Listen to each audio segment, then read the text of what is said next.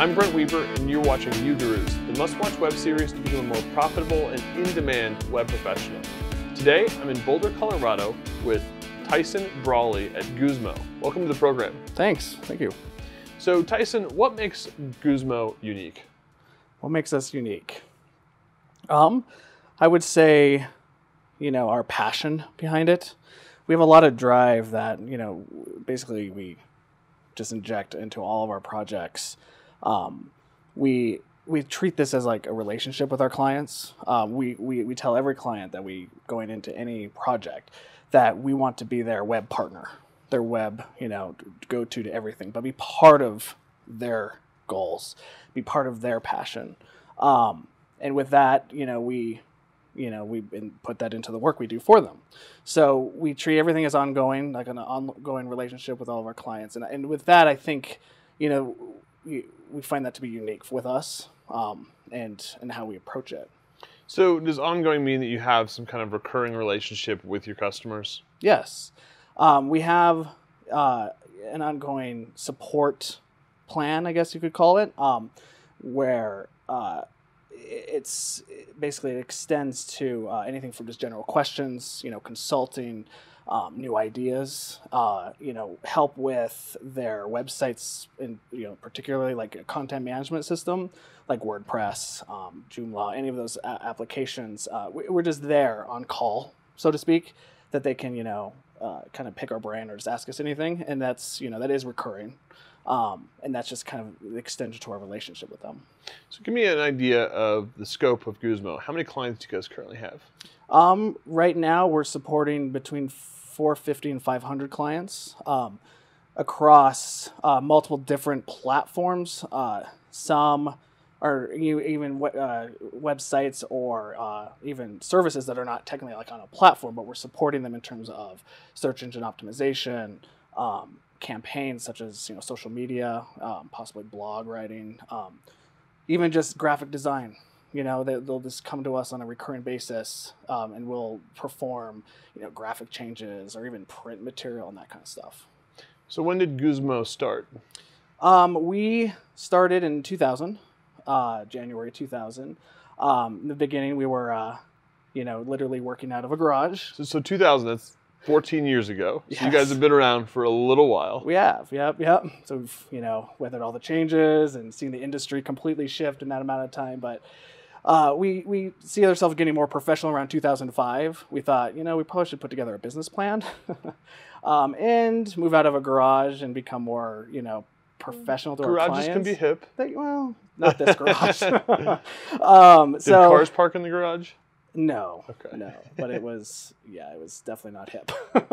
But so we kind of hunkered down and we put together a business plan. We got really involved with like the Chamber of Commerce in the area and business resources, and finally got ourselves some small office space so we can have a nice place for clients to meet. We were doing the coffee shop thing for a while, which is not bad, but we thought it was time to have a home base. And then everything kind of just went from there. So when you started Goozmo, was it kind of a freelance thing, or did you start it with the intent to have a business? In the beginning, it was actually just right out of the gate was an intent to have a business. Our business model was completely different from what it is today. Back in the day when we started, the idea was to custom develop our own content management system. Even before the word content management system, I don't think even existed. And create a easy-to-use platform that was actually Flash-based, so it's kind of dating way back in the day, that clients could easily manage their website. They make the changes, they update it, and actually kind of do-it-yourself kind of model. Is this system still in play today? Are you guys still using your own CMS? Yes. So the system is definitely in use today.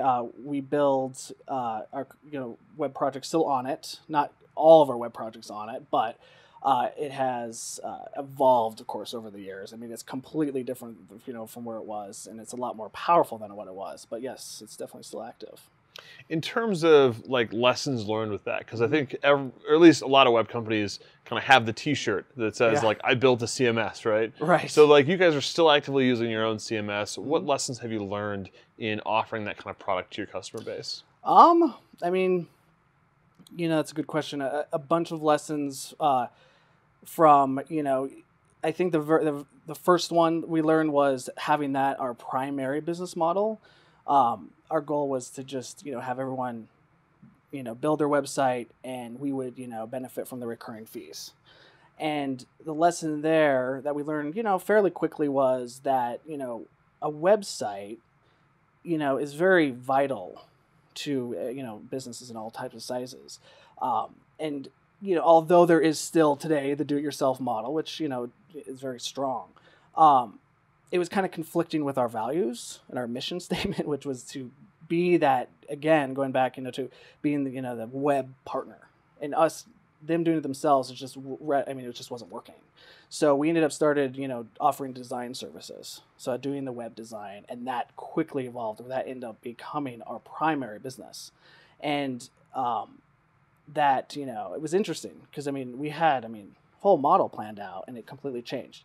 Another lesson was the type of support to be offered. You have all different types of levels of technical support, and you've heard the horror stories, and it's a little bit different, especially with websites, because there's so many pieces, and we're dealing with a technology that still a lot of people are not familiar with.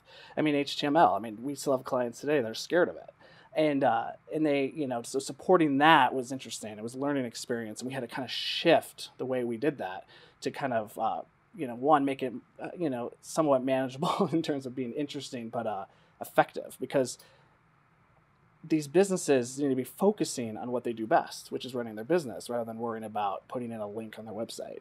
So we had to, extend that our support, where, instead of just, throwing them some video tutorials to figure out how to do it, we actually kind of either do it for them or walk them through it. Now, a lot of web pros are seeking this whole recurring revenue treasure chest, right? Like they're trying to figure out how to create recurring support plans, hosting revenue, etc. It sounds like you guys have kind of figured out a way to do that. What percentage of your revenue today would you say is recurring revenue? Oh. And I'm not going to hold you this number. Okay. I'm not going to do an audit or something, That's a good question. It's about, I would say, just a little under a quarter. Okay. Which is, so yeah, it's not a huge part of our revenue, but obviously it's important. And again, a complete different, because our whole goal was to have that like 100% of our revenue, but again, I don't think that'll ever happen. Sure. Cash is cash. It's nice to have different types of revenue coming in, so that's good. Yeah. So in terms of your kind of ideal customer, who's the type of customer that is good for Goozmo? Small businesses is what we focus on, from sole proprietors to, fairly larger small businesses, like small hotels. We don't, our target audience would not necessarily be big business, just based off, what focus on. But yeah, from, again, like single artists, or, like life coaches, to, small retail shops, and even hotels. That's what we focus on. In getting 500 customers, what's been the one trick that you've learned to grow a customer base in terms of marketing or strategic partnerships? How have you gotten 500 clients? Well, focusing, I think, on our quality again, going back into our whole ideal of being, again, their web partner, or generating that relationship, word of mouth, and of course sparks from that. So that's one part. We have actually partnered up with other companies that are good complementary companies, services that can complement what we do, or just even, just within, other industries that, can refer business to us, is the two. And then just being involved again with networking, definitely getting involved with the chambers in this local area. We have tapped into some other chambers outside of Colorado too. And can you give me a little bit more specifics on what getting involved in a chamber means? Yeah. Just taking advantage of their resources. Anybody can join a chamber, but really you're going to only benefit from it as if you actually take advantage of what they're offering and utilize it. So we did that right out, when we, first started back, when I was mentioned, back in 2005, is we took advantage of all of their networking meetings, and we tapped into the Small Business Development Center, learning about all aspects of the business more than just, learn about websites, but like just operational stuff, and that generated conversations, which those conversations, to our surprise, were actually really relevant to, our business and people looking for our services, and then them knowing, and it was actually really interesting. And that kind of just spread like wildfire. So do you guys ever go in and like teach classes at the chamber, or is it just attend events and networking? Yeah. So, after we were involved for a while, we actually did start teaching classes with the chamber, like basically kind of like Web 101, or just kind of getting, how to get on the web the easiest. We did actually then pick up a class with a firm or a company here that does kind of educational stuff in Boulder, for Google AdWords, actually, like how to run an effective campaign. So yeah, we kind of ventured into that a little bit, and that was, it was fun. It was interesting. It was fun to see people get excited about something that, most people probably wouldn't, but it was just, that just makes us, more excited to do our job. Sure. And I think I saw a 40 under 40 placard in the other room. So what practices have you done that have gotten you to where you are today, that you can, achieve awards like that? I think staying true to everything that, staying true to our values, I guess, is the first one. Passion, again, going back to that, and ambition. Just always striving to deliver the best service or even product to, your customer, and getting them excited for what you do. I think, that, being happy, spreads, and I've always held true to that. Every day, every time I come into work, it's a new day, and it's always exciting, even though maybe it's not. And I think, and I've done that forever, and I love what I do, and I think that must have shown, and and that was based on nomination, and it was, really exciting. Very cool. Over 14 years as a business, has there been any dark time moments, some time where it was like, maybe we'll just fold this thing up and walk away? Absolutely. Absolutely.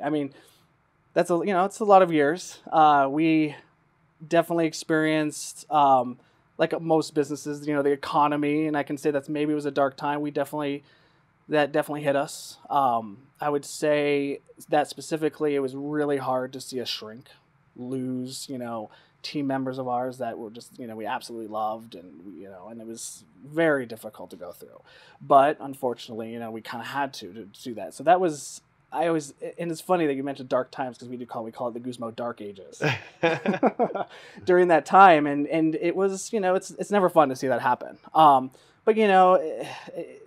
of course, you have to think of the company. It's always hard to say, again, when you're dealing with people, but, that was, very hard to weather that.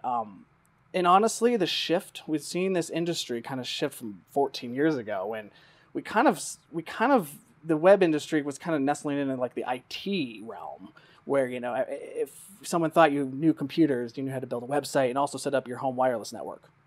And we still get questions from clients to help them with their home wireless network. And we've seen that transition where now, the web industry, we're in marketing. It's like a different world, and seeing that, and that was, I wouldn't say that was a dark period, but that transition was interesting. We had to kind of like learn and evolve with that.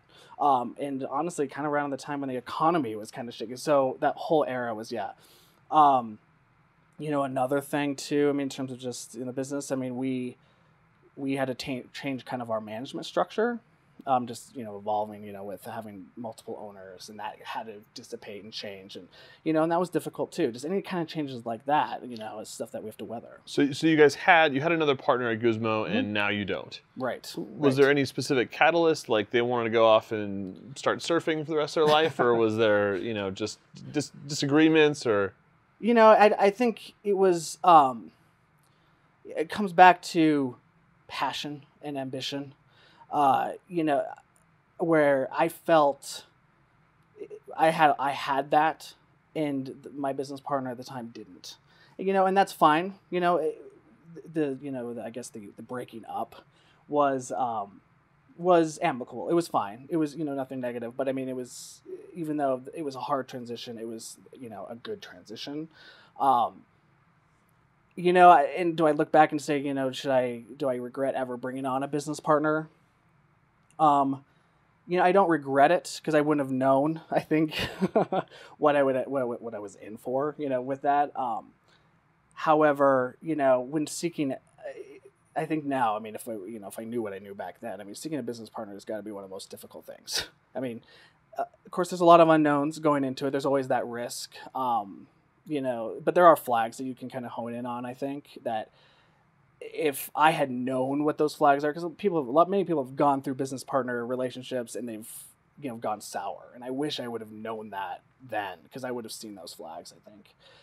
But it was hard. It was hard because, working with my business partner, it was always, kind of a duo.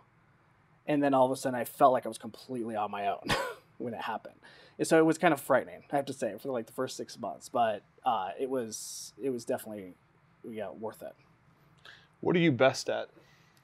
I would say I think communicating what we do and getting folks excited about it. I love talking about it. Sometimes I'll go into a strategy meeting and it might go way too long than it should, because I love it. I love talking to business owners and talking about their business and brainstorming, and I tend to in meetings switch to I start saying like we as I'm part of the company, and I love that. I love hearing about what they want to do and then sharing my ideas as if I'm part of their team, and I hear feedback from that. But I think I do that well. And again, I think the reason why is because I love it. I'm always thinking about other people's businesses, and what they could do, or showing them what they could do, and getting them excited for something that they might not necessarily want to do, like a website or something, or web marketing, where they feel like it's a burden sometimes, which is, hard to hear sometimes. But I love always at the end of the meeting, they're ready to go for it and they're excited about it. So I think I communicate that well. So 14 years of Goozmo, Mm-hmm. What have you learned over that period of time that you think other web professionals should know? I think, learning how to really work with your client, in the most effective way. Businesses come in all shapes and sizes, from knowledge, and that's the same. You have businesses that have absolutely no knowledge of what they're asking for in terms of, this technology or this, industry, to, some that think they do and they're kind of savvy, and you always have to go into any client communication, always just assuming that they're not experts in it. And that's been difficult, to always, because we know we're the experts, we're the professionals. They're hiring us for this job, and sometimes, we forget that aspect, and we'll start talking about stuff that's just like they're not even. And that's hard, because then they'll lose interest, and everything falls flat. And that's been a hard thing to finally kind of hone in on, and then perfect. Of course, there's nothing's ever perfect, but improve that delivery, if that makes sense. It's that, it's again, back to the relationship again. You got to kind of think of it as a relationship. In the beginning, the first meeting is kind of like your first date, trying to get to know them and trying to go through that process, and, not saying the wrong thing. And it's just interesting how that's evolved, where, when we first started, we just would sit down and get down to business and start throwing stuff out. And it was not always effective. So a little foreplay is good? Yeah. Yes, that's the way to put it. So what trends are you following right now in web?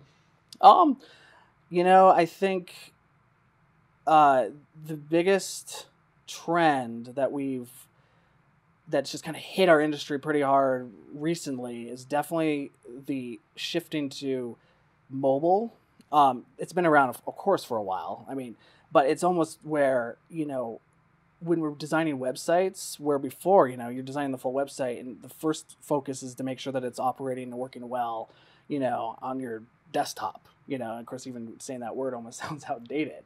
But this shift has happened so fast. It's amazingly fast. And then, of course, coming into 2014, we have to almost change our mindset, where now we have to build everything, from websites, applications, and that mindset that it's going to be viewed on a mobile platform or mobile device first.